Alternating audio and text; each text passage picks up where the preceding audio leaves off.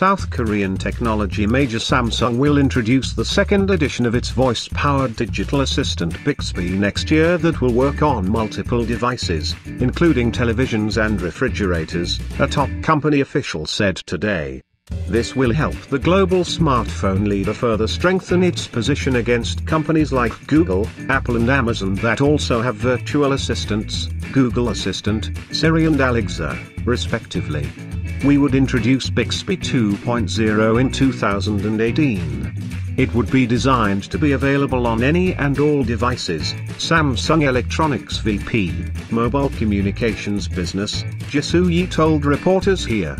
He added that this means having the intelligence of Bixby act as the control hub of device ecosystem, including mobile phones, TVs, refrigerators.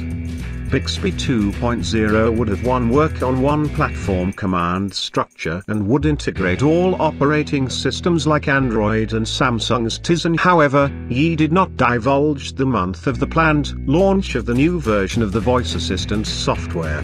Named after a bridge in California, US, Samsung had introduced Bixby in May this year globally on its premium smartphones like Galaxy S8, Galaxy S8 Plus and Note 8. Asked whether Samsung would extend Bixby to other Samsung phones, Yi said, "Yes, we would." However, he did not share the models on which Bixby will be extended to. "We are getting it ready to work with more languages," he said, adding that Hindi could probably be among the first 5 languages the company will have first.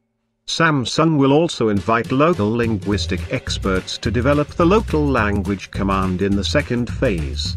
Self-sustainable ecosystem is essential because that is the only way to support users' growing personal need, Yi said. India is a huge market for Samsung for mobile phones and consumer electronics. The company has maintained its leadership position in the burgeoning and dynamic Indian smartphone market, commanding 24% share at the end of June 2017 quarter.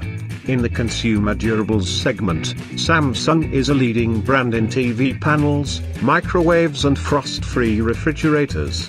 It had recently launched an Internet of the Things-enabled washing machine.